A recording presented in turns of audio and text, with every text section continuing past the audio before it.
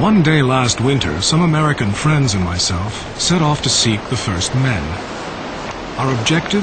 To reach some of the world's oldest paleontological sites in the delta of the Omo River and the southern tip of Ethiopia, East Africa. The Omo expedition will last 21 days.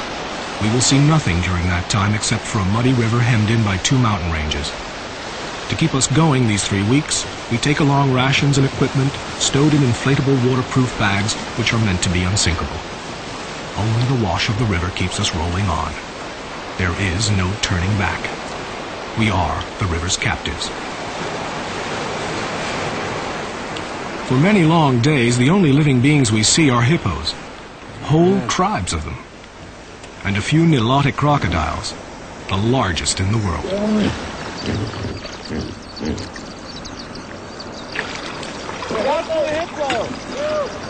Woo!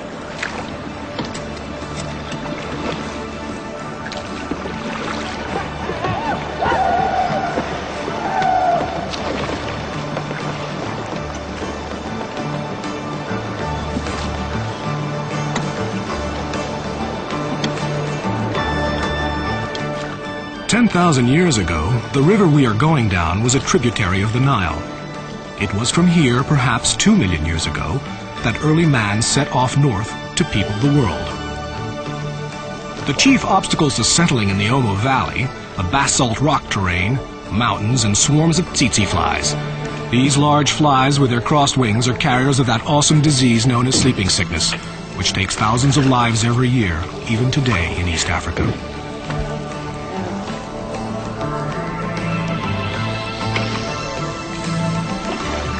We will pitch camp each evening on the sandbanks vacated by the hippos.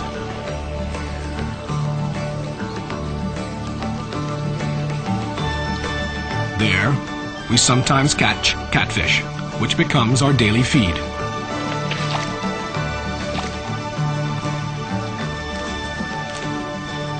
Barbuses of the Silurus type, electric catfish, and African lungfish are veritable living fossils. As for the water, it's delicious. We're at the end of the rainy season.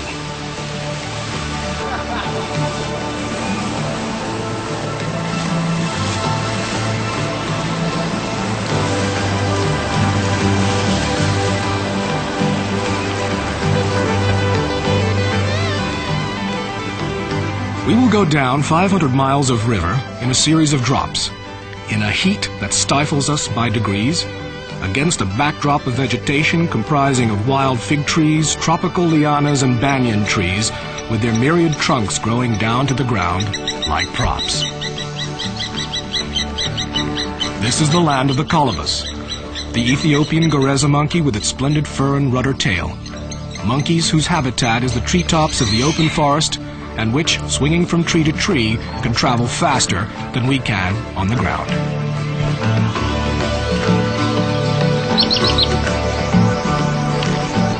In our rubber rafts, especially designed to stand up to rapids, and particularly reefs, we topple down the river as if we're falling downstairs, a drop of nearly 700 feet a day.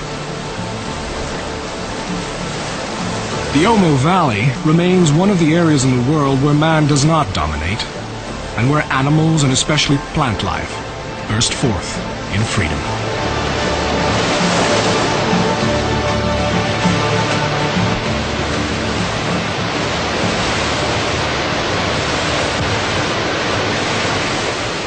Now this day, one of our boats gets caught in a little whirlpool that looked harmless enough. Fortunately, our gear was battened down, but 4 members of our team took a 20-foot plunge to the bottom of the river.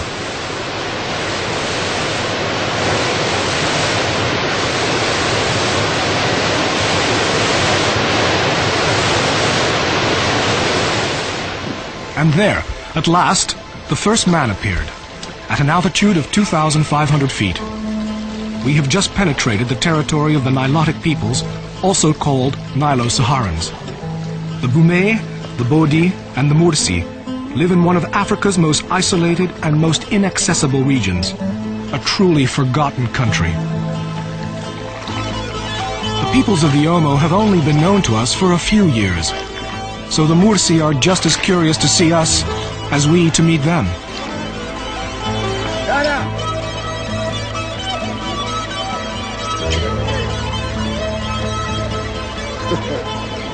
Who are they?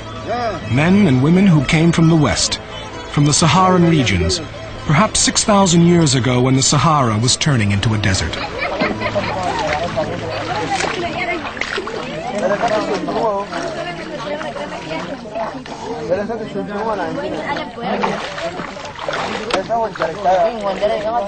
Since time began, men, and perhaps women even more so, have sought to stand out from nature. Hence the use of tattooing and the jewelry made of bone, wood, or feathers. But Mursi women devised the idea of stretching their lips.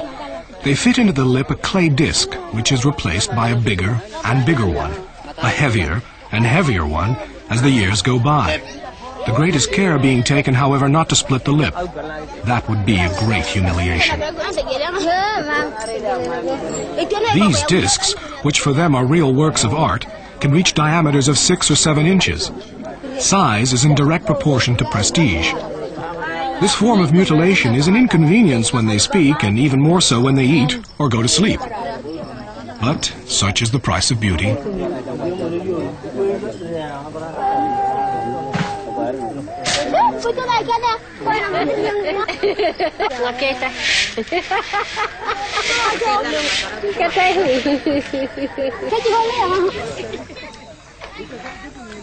As we meandered down the river from camp to camp, the riverside dwellers fled into the forest only to come back most cautiously. But after a few hours, they grew more confident, and would then start to cage razor blades from us. For another stylishness wants men to have skin which is as smooth as the palm of their hand, except for a crown of hair looking like a skull cap.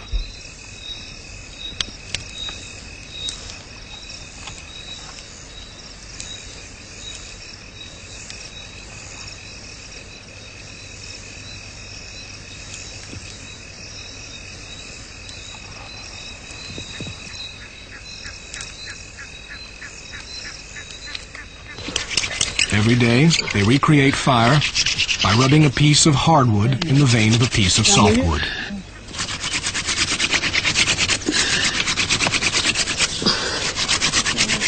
At what period did man realize that by rubbing 2 pieces of wood together, or 2 flints, he could set alight to twigs in a matter of minutes?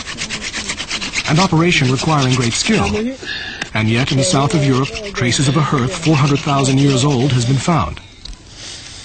But actually, creating fire was an invention of paramount importance in the fight against darkness, the hardening of wooden tools, the protection against wild animals, the exorcising of fear, and the taking of the honeycomb from the hollow trunks of large trees.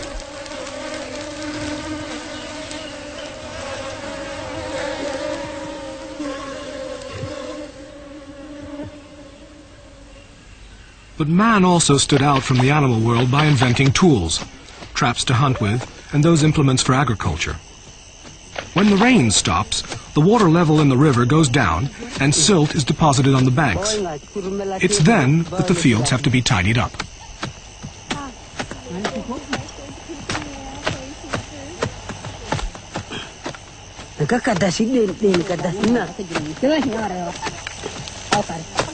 This man is poking his wooden stick in the ground at an angle so as not to compact the soil.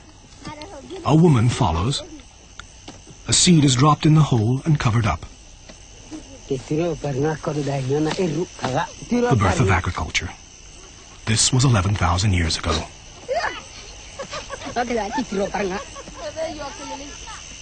Intelligent and devious, man was also the inventor of traps. Innumerable traps for group or lone hunting. A few wisps of reeds, a supple branch, and some thread. This sophisticated snare will perhaps get a bird.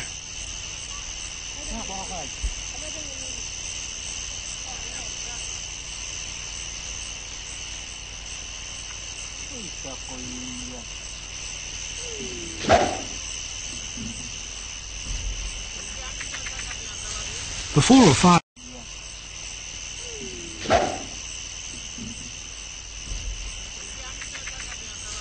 The 4,000 or 5,000 Mursi who live in the Omo Valley are semi-sedentary. They spend the rainy season in the savannah with their herds and only come back to these straw hut villages for the sorghum, millet, and tobacco harvests. Agriculture generated the social organization that may still be witnessed today. Whilst the man hunts and looks after the farm animals, the woman goes picking, grows crops, or takes care of the children. Agriculture produced sedentary communities that have made it possible to hoard grain, honey, and cured meat in lofts and calabashes.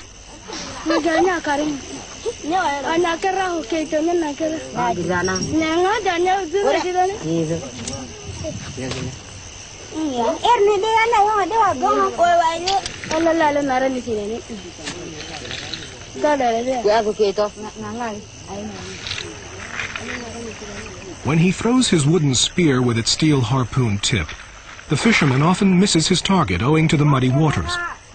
But time is of no account, and sooner or later you can be sure he will catch a catfish.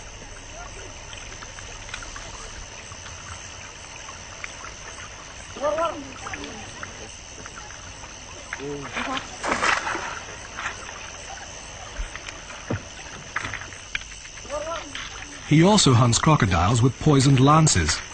So many fishing techniques have been devised: nets, baits, or poisons. A gesture basic to the survival of mankind, the sharing of food within the group. The men and the women separate, no doubt. Here develops solidarity, a spirit of communion, and also language. Everything which since prehistoric times has led to the survival and development of mankind.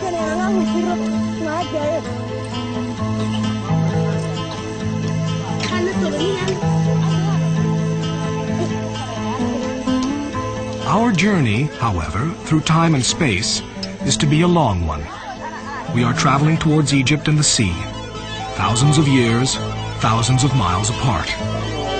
Leaving the Bumé on one bank, the Bodi and the Mursi on the other, we learn something of our past that perhaps we had forgotten. The most recent paleontological discoveries have shown that man was born here in this region of Africa: the Omo, the Turkana, Hadar in Ethiopia, Kubifora in Kenya.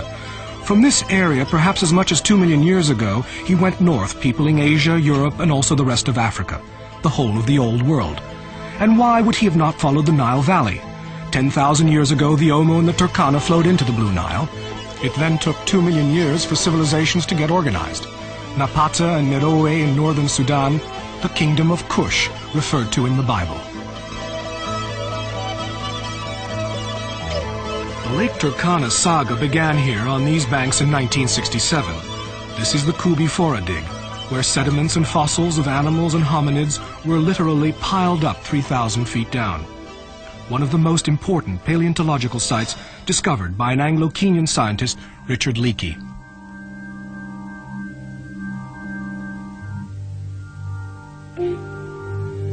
Uncovered by diggings or erosions, these vestiges lie thick upon the sediment. We are treading more than 2 million years of history.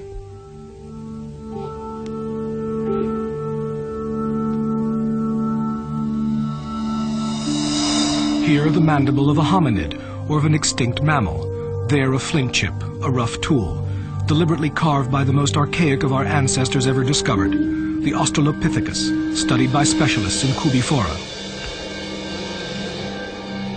Fossil evidence by the thousand like these skulls: crocodile, hippopotamus, hipparion, the ancestor of the horse, zebra, species both living and extinct.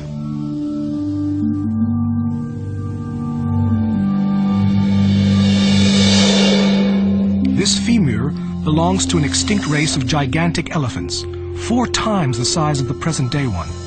These remains discovered on the surface are 2 million years old. We come to an upright man, Homo erectus. A remarkable tool dating back to Paleolithic times. Early man fashioned himself very effective tools. First of all, the slightly adjusted rudimentary stone, then the chopper, where symmetry is already attained, the crusher, the axe, a tool and a weapon to be reckoned with. He used these tools for hundreds of thousands of years, whilst man, in just a few recent centuries, went from the steel hammer to the interplanetary spaceship. Both habilis and erectors. Perfect midstone tool that can be used. Australopithecus had a receding forehead. He can be recognized by the sagittal crest rising from the top of the skull. This species was not quite a man, but he did stand upright like the celebrated Lucy, discovered in Ethiopia to have an age of 3.5 million years. Then came Homo habilis, 1,500,000 years ago. He was discovered in Kenya, the first genuine representative of the human species. Then Homo erectus, discovered in Africa, Europe, Asia, the first great nomad, dating back to between 300,000 and 1.5 million years, the direct ancestor of Homo sapiens, man as we know him today, with a highly developed brain, the species to which the Cro-Magnon man belonged, and the inventor of the Lascaux paintings in the south of France. East African cave art is doubtless more recent, but almost as surprising as the Lascaux paintings, naturalistic with its herds of antelopes, symbolic with its lanky figures.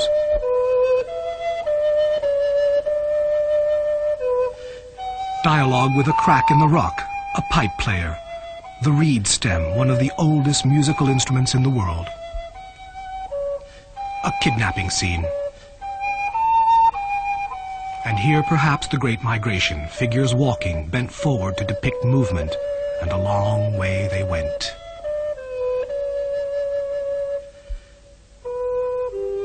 Hunting elephants and rhinoceroses, early works of art or works of magic. Drawing an animal meant rendering it powerless. Triceratops, the dinosaur man never knew. It was a dinosaur just like Tyrannosaurus, the largest carnivorous animal ever nurtured by the earth. Diplodocus, vegetarian, 80 feet long, 30 tons, with a brain scarcely larger than that of a kitten. The dinosaurs died out, overwhelmed 65 million years ago. That's 650,000 centuries.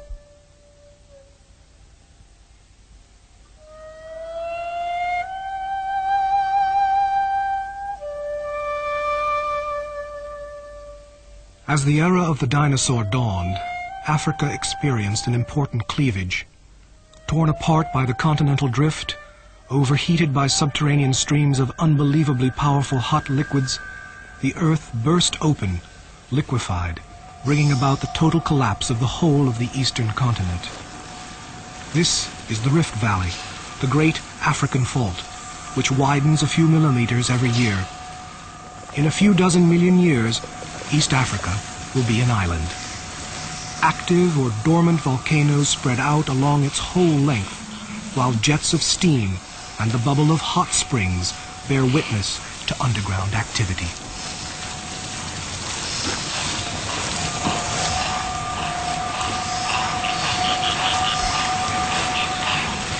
In Lake Bogoria in Kenya, where no other forms of animal life could exist, flamingos have found a unique ecological slot.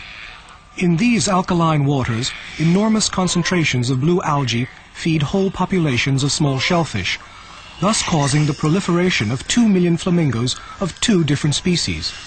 The bird's beak lets the food through and filters out the toxic water, an extraordinary feat of adaptation to a harsh environment.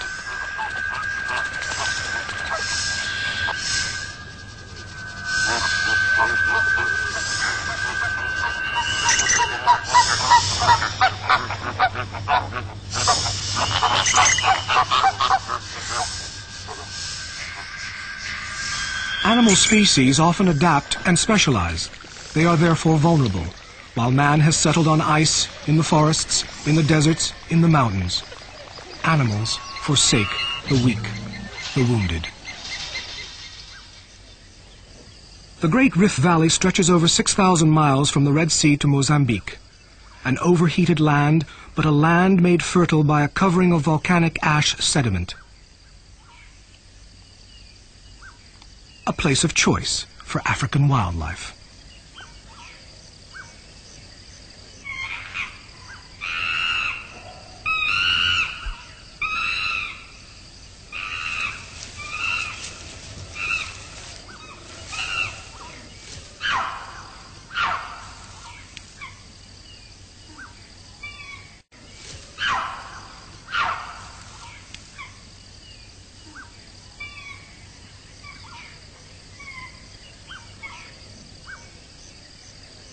Here can be seen an incredible concentration of Grant's gazelles, impalas, bubal antelopes, topes, and zebras, whose hearing is so keen that the movement of a predator, be it a lion or a leopard, can be heard some 100 yards away.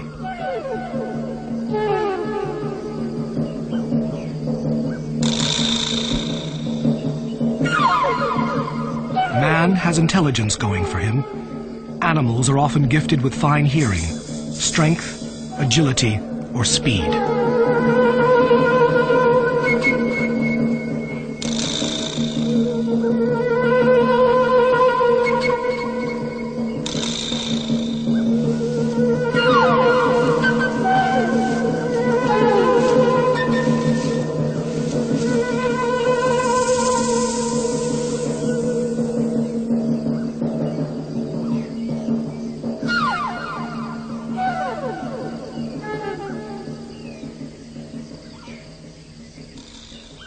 Man from the first was a hunter. Hunting induced him to devise techniques, tricks, and weapons.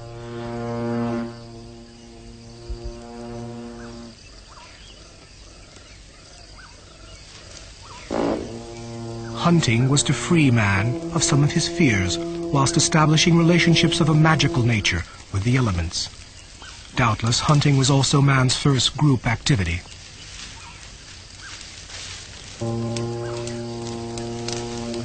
The Azande tribe in southern Sudan today still uses a hunting technique which must date back to the Stone Age. One of this tribe's customs is regularly to set fire to the savannah so as to drive the animals into nets held taut between trees.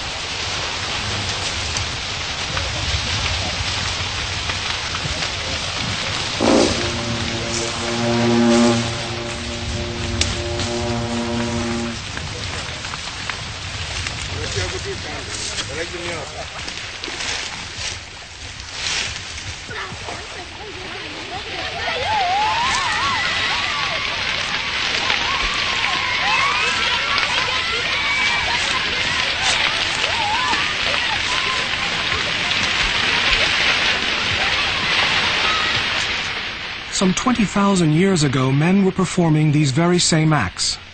Much hustle, great destruction, and all for a result totally disproportionate to the vegetation burnt. A few marsh rats, called agoutis.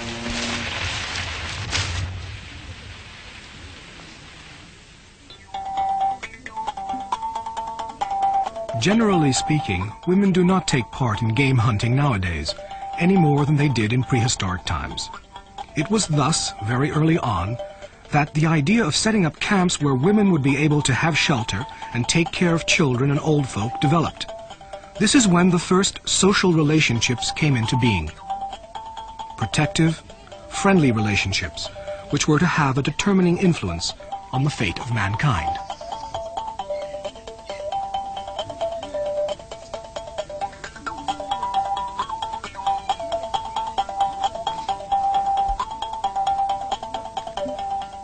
Among the huts and lofts built on piles, women and children bustle about. But any time a man goes by, it is with such dignity, it's as if he were the lord of the universe. Polygamy is still the rule. It goes along with wealth and social contacts. Women work in the fields and build the huts. A very large family, for example 20 to 30 children, is a token of health and a promise of prosperity. On a wedding day, a daughter is worth 50 head of cattle or so, and a groom, prestige. Among these ethnics of the Upper Nile, such as the Turkana, a good wife gives expression to her beauty, hence the basic importance, since the beginning of time, of adornments and jewels.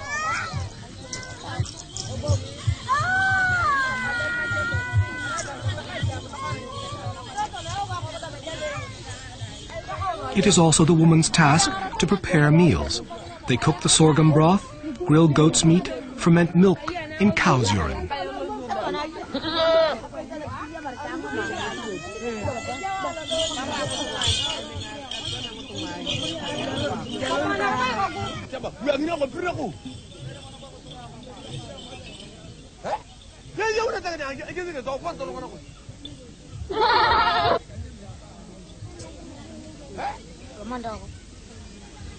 For the Kenyan Samburu people, the red men, jewels are just as important, and their hair shines with a mixture of butter and clay. The diet of the younger age group, the so-called warriors, is an almost exclusive diet of milk and blood, seldom meat. Warriors go through an apprenticeship in secret, far from the settlement and onlooking women. There in the dry season camp, they often mix she-camel's blood and milk. They draw the blood by sticking a dart into the vein in the neck.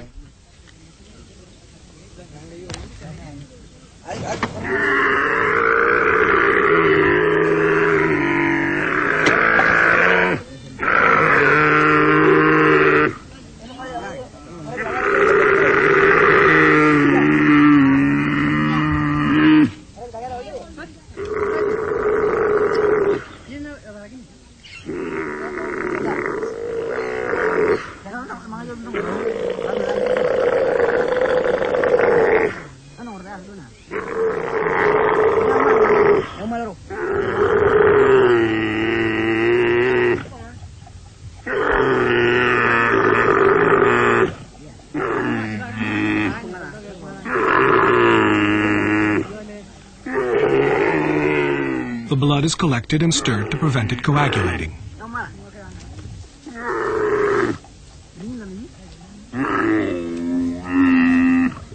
The wound is closed, clogged up with sand.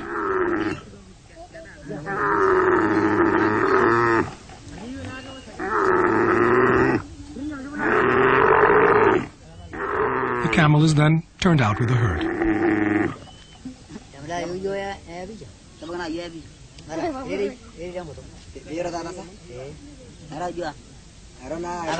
Milk and blood, noble foodstuffs, and a major contributor of protein in the bad season.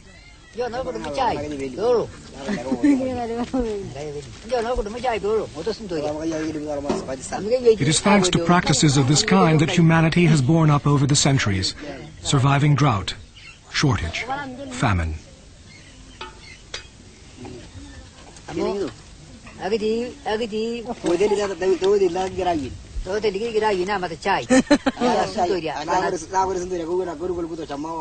Consuming the blood has become a rite for the Samburu, reserved to initiates. Children and women are turned away.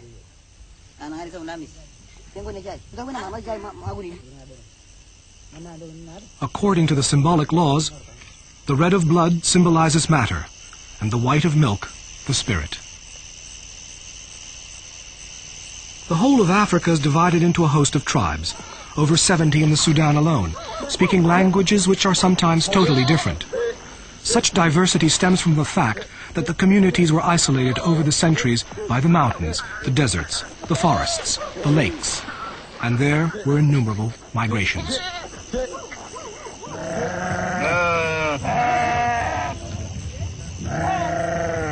According to the tradition of Nilotic peoples, some 1,000 years ago, perhaps, pastoral folk came from the east, the heights of Ethiopia. Some brought with them their livestock and settled as leading aristocracy in kingdoms. Others became nomads with neither chiefs nor laws in the virgin tracts of present-day Uganda, Kenya, and the Sudan.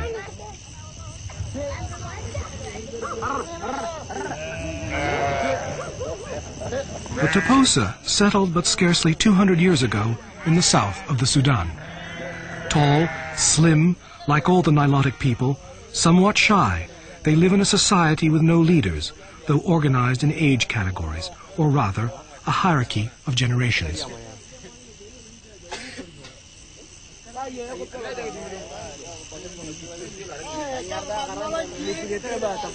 At the top, the aged members of the group who have retired, the patriarchs, the custodians of knowledge and honorary power, a whole class of wise men, of priests, in touch with the Great Spirit.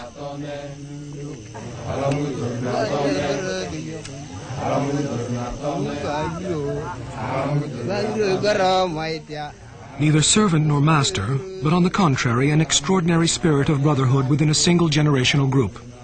Day in, day out, they adorn each other's hair and beard with vegetable dyes. They take each other on at Nicoles, a game where the 96 pebbles representing head of cattle have to be taken from one's opponent.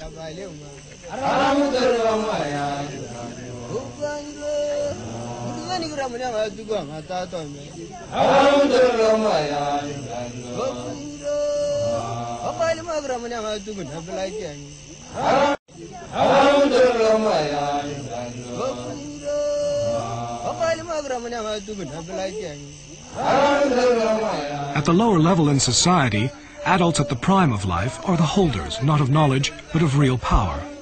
And then the young men, the warriors. Finally, the children, who impatiently await the honor of moving one step forward. In the clearing, they are preparing a transfer of power ceremony, Nayake Dam Dam, the full moon celebration.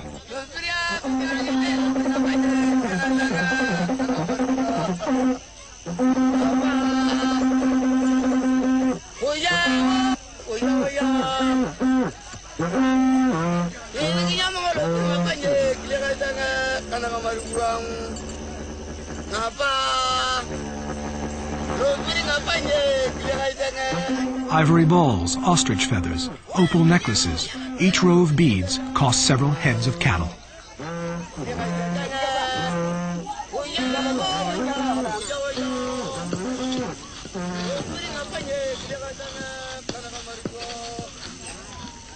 The dress spears are ornamented with bright colors.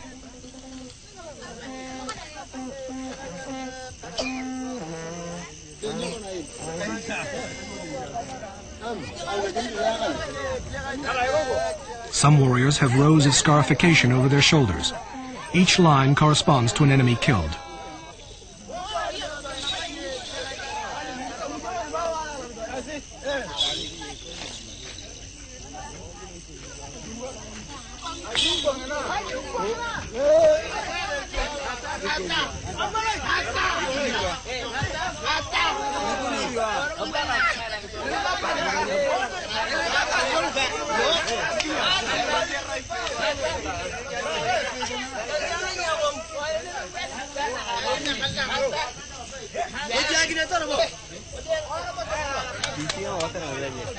At daybreak, the women go down in a procession to the riverbed.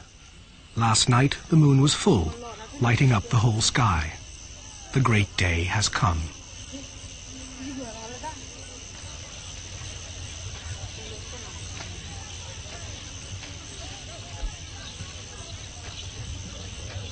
The Toposa have an explanation for the universe.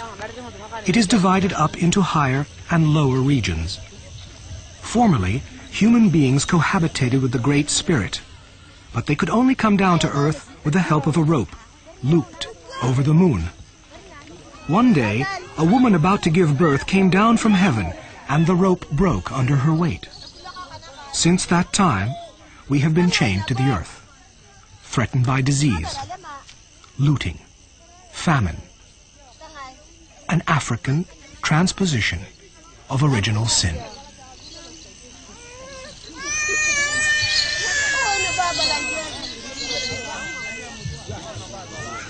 On this day when powers are transferred, the warrior class is on alert. Ostrich feathers inserted into large rings burst forth from their hair.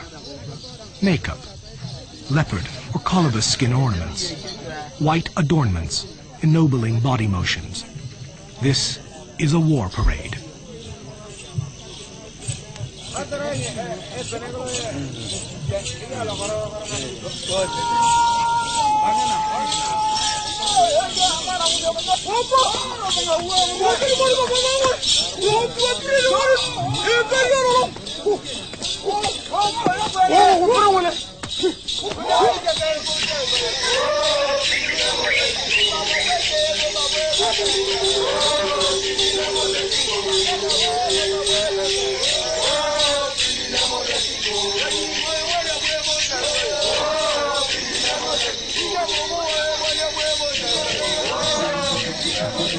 Nayake Dam Dam, a ceremony assimilated to initiation celebrations, rites of passage.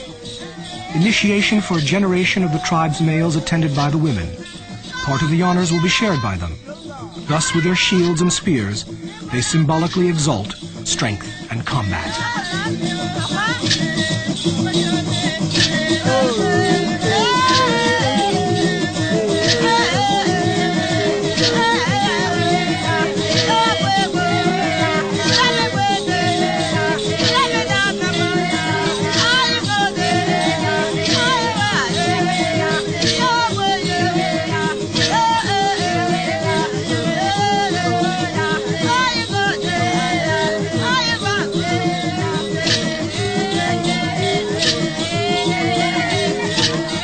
this group of men to be initiated, to cross this fundamental threshold of a generation, means moving into a world where others are excluded. It is in whole age groups, in totally united blocks, that the Toposa warriors lead their frequent cattle-rustling expeditions to the territories of neighboring tribes, or wage war with the Turkana, the Lotuko, or the Murle, their blood brothers, but also their perennial enemies.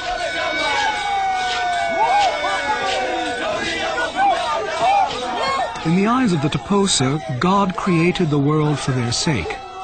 Looting is therefore permitted and even encouraged, since it enables the tribe to recover what in fact belongs to it. All the weapons, all the cattle, all the women in the world belong to them.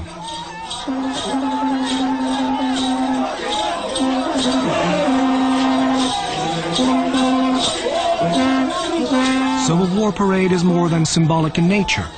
What else is it, indeed, than a collective conditioning to give the warriors a taste for raids, to apprise them of the virtues of aggressivity, which sometimes survival of the clan depend on.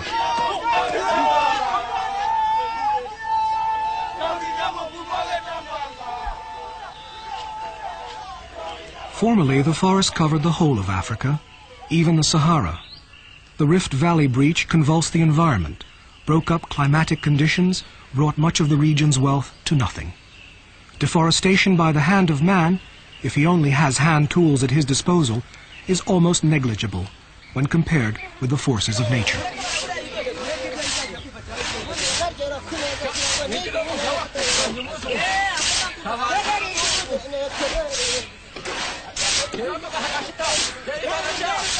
In the dense forests of Rwanda, Uganda, and Zaire, not far from the southernmost sources of the Nile, the volcanic area vies with the Ruwenzori mountain range over the name Mountains of the Moon. A vegetation almost larger than life, arborescent ferns, lobelia, senecio, hypericum, hagenia trees with their contorted branches weighed down by moss and lichens. It could be another planet.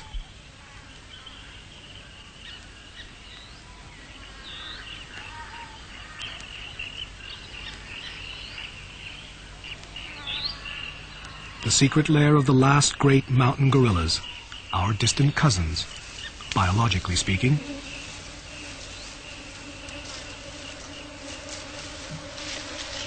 Paleontologists say that 30 million years ago, large apes and ourselves had a common ancestor.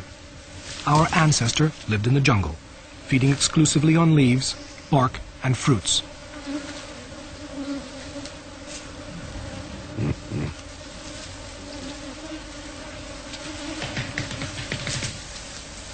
The struggle for survival when the climate got drier made it possible for men to produce nearly 5 billion individuals. The big gorillas, now down to 500, are confined to their ecological niche, which is gradually drawing in on them. Increasingly, their territory is being cleared and cultivated because we are too numerous.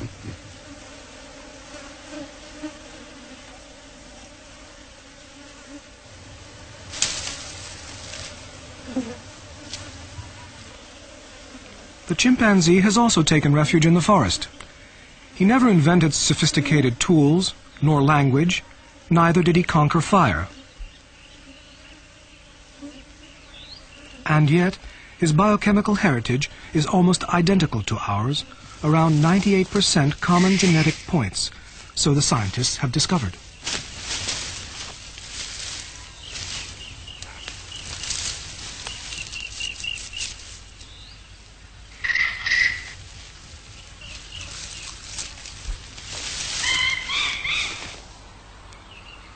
Extinct or dormant volcanoes, crater lakes. The whole region is dominated by water, a gigantic sponge gorged with water feeding the innumerable sources of the Nile, including the Mukangwa River in Rwanda.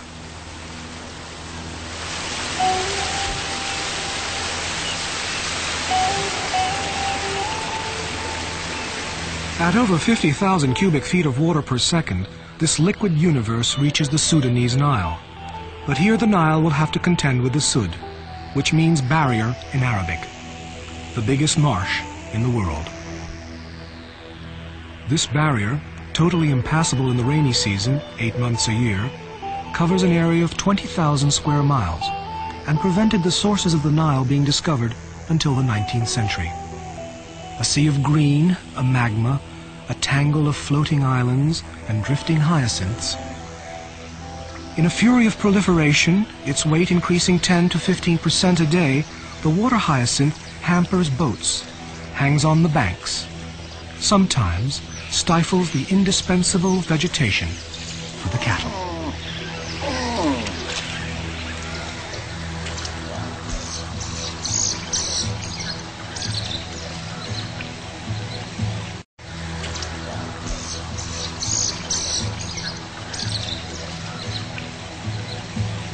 But this great marsh is a paradise for the roller, for the crowned crane, the egret, the heron, and over 500 other bird species.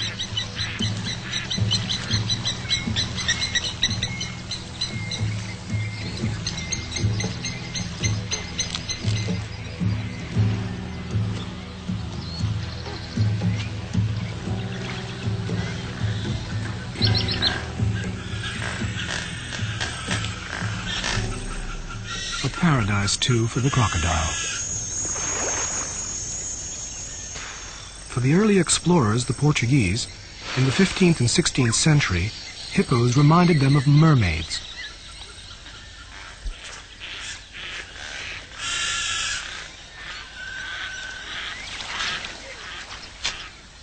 A somewhat hefty mermaid, she may weigh 100 pounds at birth, over 2 tons in adulthood.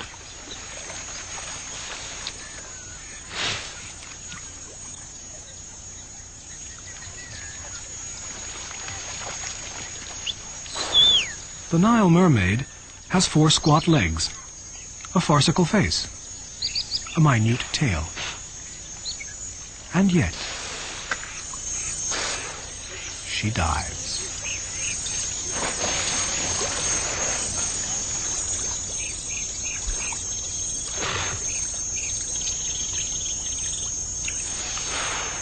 Hippopotamuses don't swim, as is often thought. They actually walk underwater.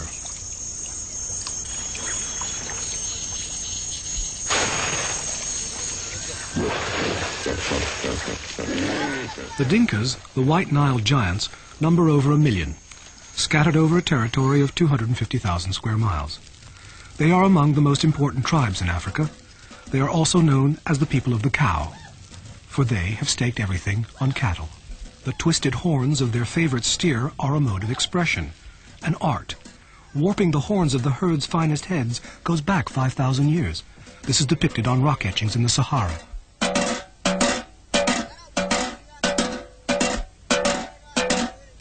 Their music, their poems, are scored to the beat of the cattle's hooves. For them, cattle is everything, the font of prestige, milk, blood, which is drunk in periods of famine, dowries for marriages, and gifts to the gods.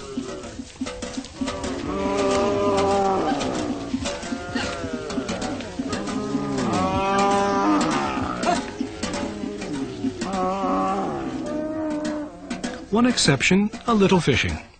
The men in the Nile River, the youngsters in the backwater.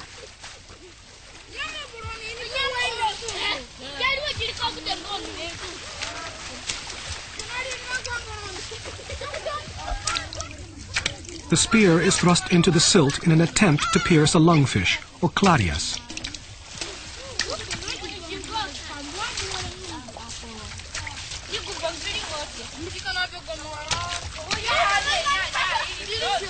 In the dry season, this fish, with its mustaches, a true living fossil, lies low, right at the bottom of the puddles, waiting for the rainy season. But is it a fish, or rather an amphibian? The clarias does not have lungs and breathes in the surface air. When it is buried in the mud, then it uses its gills.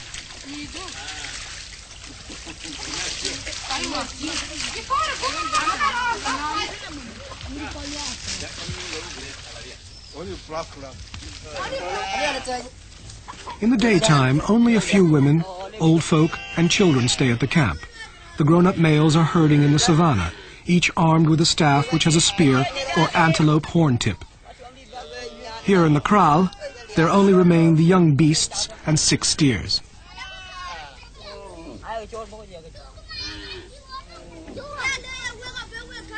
Never is a cow slaughtered, except for rare sacrificial rites. But twice a day, the young cow herds milk them. Milk is the basic foodstuff, flavored with ash or soured in fresh cow's urine.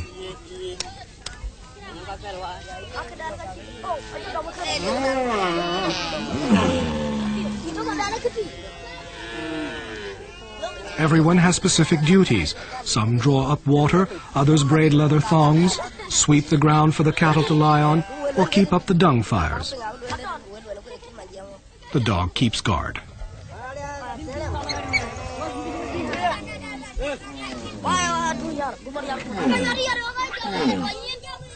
These youngsters have picked up animal droppings in goat skins and have spread them out to dry. Now they are heaping them on the bonfire, where they slowly burn through.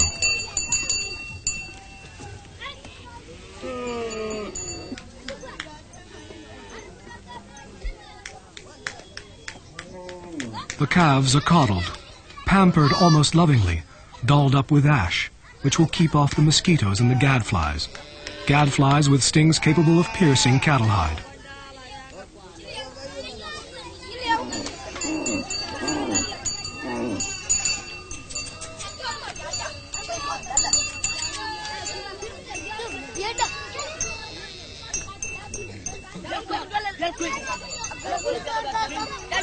Every man, woman, and child among the Dinka is named after his or her favorite animal.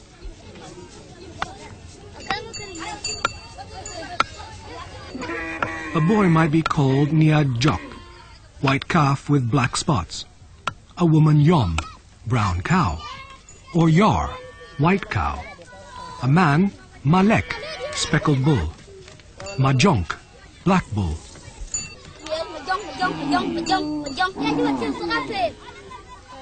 The Dinka literally identify themselves with their cattle. Every one of them knows scores of names for any one beast. It depends on the shape of its horns, the color of its coat, or the spots on it. When the evening comes and the sun changes color, the shouts of the herdsmen and the blowing of the horns herald the return of the herds.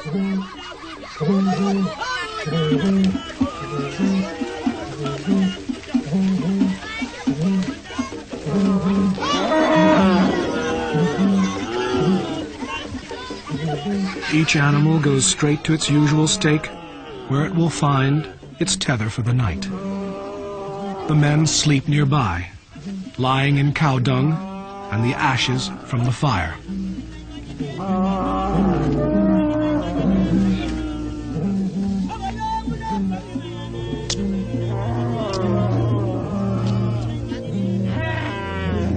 Then a calm comes over the camp.